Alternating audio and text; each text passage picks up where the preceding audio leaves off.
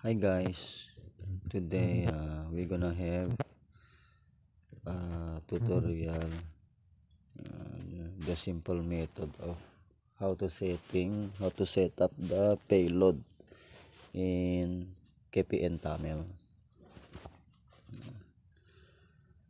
Actually, madali lang to siya, and then hopefully ay gumana po sa inyo. So, unang-una, punta tayo sa KPN tunnel. Yan. Actually, empty pa siya ngayon. So, ang gagawin natin ay punta tayo sa yan, payload generator. And then, sa method, piliin natin yung patch. Then, sa URL, HTTP, yan na lang. Ito ang ilalagay natin. Itong payload. Yan, and then, dito tayo sa back inject, and host lang. Yan, and then, gen payload. Actually guys, pagdating dito sa payload, kailangan natin ay baguhin natin yung payload natin. Hindi yung basta-basta ganito na lang, okay na siya. Kasi kapag ganito na lang, baka hindi siya gagana. So, papakita natin. Sa ngayon, mag-create tayo ng account sa ganito yan guys. Ang ginagamit ko dito ay using web browser, and then punta tayo sa na lang para mas madali. SSH to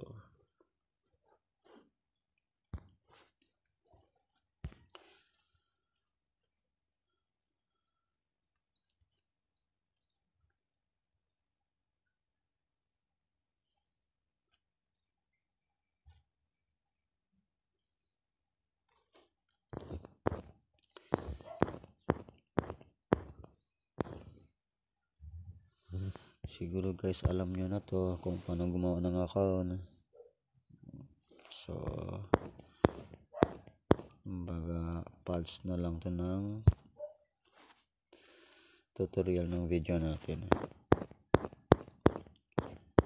So, pa tayo dito. Ito yung username natin ay example. Suro. 2 3 Suro. 1 2 3 99387. Yan.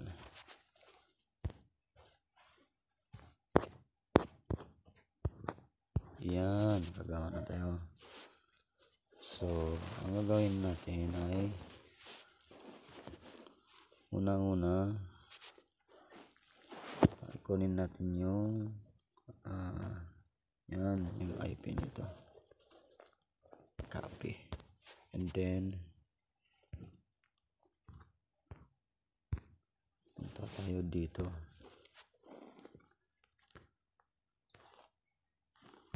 Paste. Tapos, ang port ilalagay natin ito ay 80 at username and password. So, yung username natin ay Suro 123.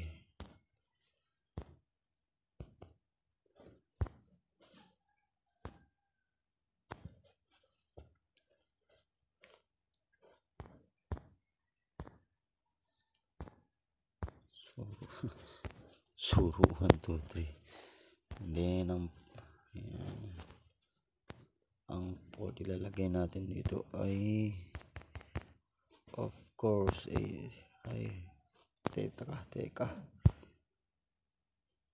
port ilalagay natin yan 3128 squid port. 2128 and then SSH. Ngayon dito sa payload kailangan natin i-modify. So ang gagawin natin dito ay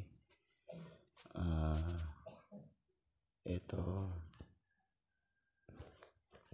i-erase natin yan, gawin natin na lang ng LF.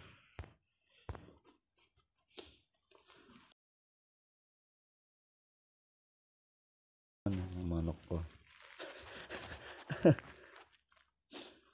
So dito sa patch na yan, i-erase natin yan. And then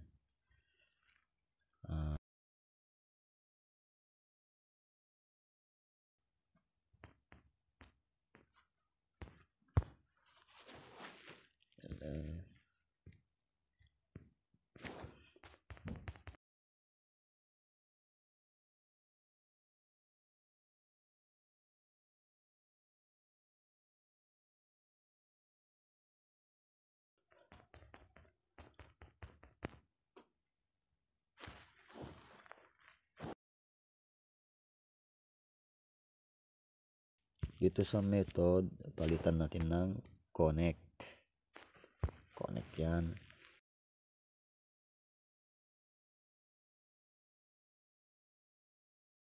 Port, teka, punta tayo dito,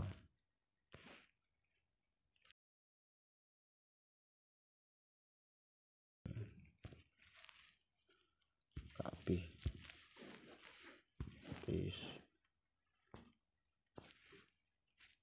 para gumana naman siya. Ay, paste.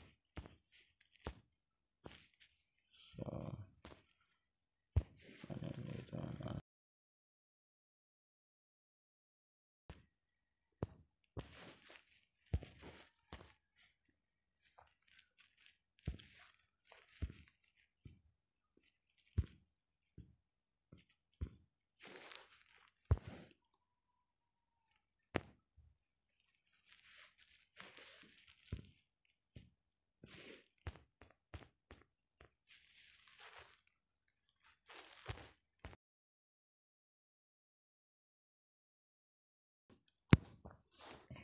yan,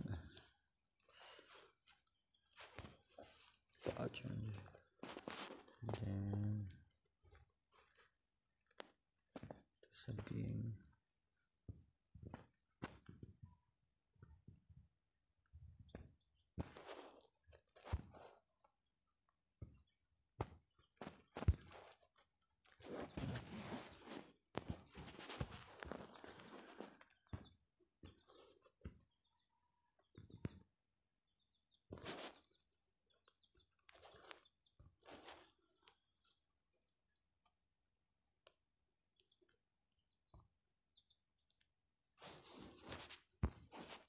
yan, ilagay natin dito yan, for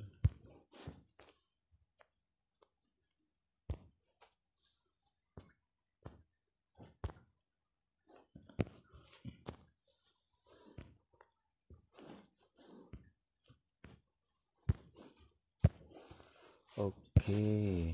So dito username lang pa rin suru.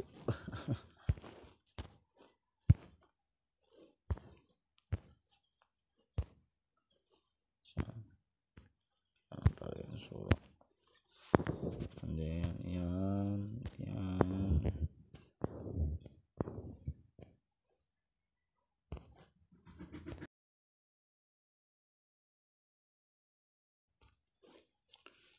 and then yan, wala na, okay na. So i-try natin.